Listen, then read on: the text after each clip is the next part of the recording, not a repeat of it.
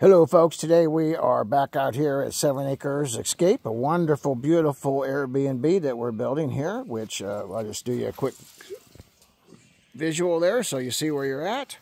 But I want to talk about this septic system here, and they're doing a great job here, but they kind of had a little bit of a screw up, and this is something you want to make sure don't screw up when you do it, so you don't have the same messed up. And it's just an accident, happens.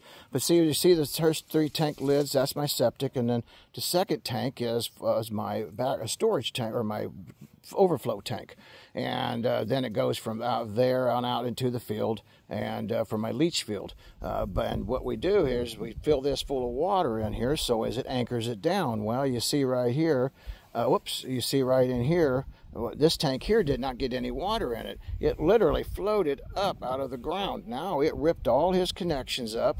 It ripped his plumbing all up, and so he has to redo it. You can see the electric down there. It's tore up. So, whoop, whoop, whoop, whoop. See the electric pole?